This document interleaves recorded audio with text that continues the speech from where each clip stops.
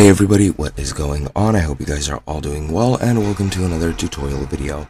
In this video, I'll be explaining to you guys how you can possibly contact Skip the Dishes support so that you can reactivate your Courier account. So let's get right into it.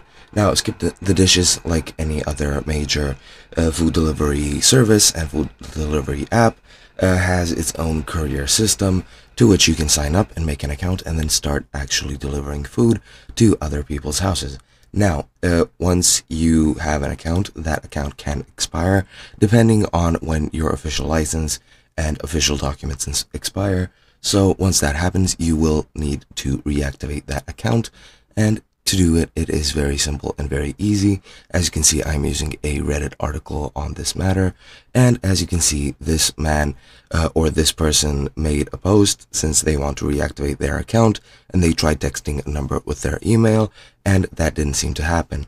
So what this person from Edmonton said is just contact this number, which is 855-890-1267, and just after that dial 1 and then 7.